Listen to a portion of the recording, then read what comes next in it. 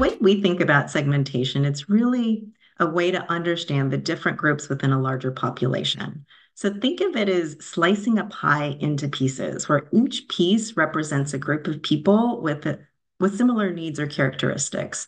And by doing that, what it does is it helps us to see similarities and differences among people so we can offer services and benefits that fit each group better.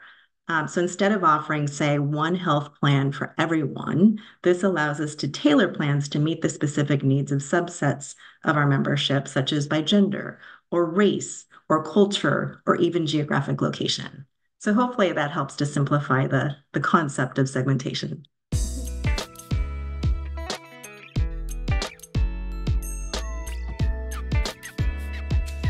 How we like to think about this is SCAN acutely understands the unique needs of older adults, recognizing that healthcare isn't a one size fits all. And one of the current challenges that really plagues the healthcare system is that it has the tendency to deliver care in volume rather than individually.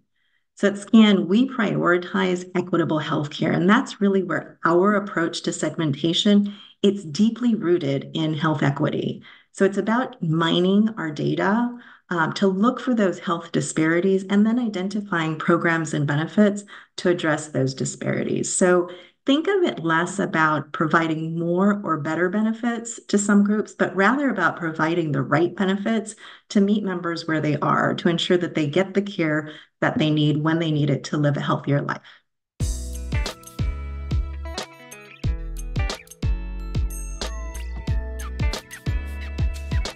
Absolutely. So early in our segmentation or health equity journey, we saw alarming disparities in health outcomes. And that's what really drove us to pioneer innovative products and services tailored to meet the unique needs of diverse populations. So you see that in things like what we're really proud of. It's our women's focused product called Scan Inspired, or the industry's first Medicare Advantage plan for LGBTQ plus seniors, which we call Scan Affirm. So seeing some of these alarming disparities, that's what really drove us to design, for instance, Scan Inspired for women. We recognize that 56% of Medicare Advantage enrollees are female.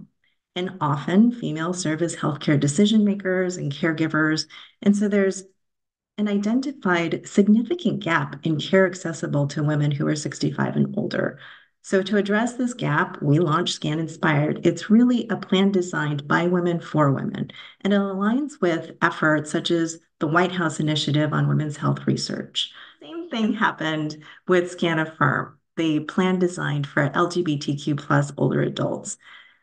We had the same understanding about unique barriers and inequalities that face LGBTQ plus seniors.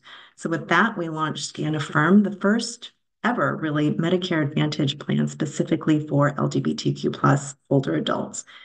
And so for this specific subset of older adults, we really aim to provide them with the support and connection to affirming providers who will support their specific needs.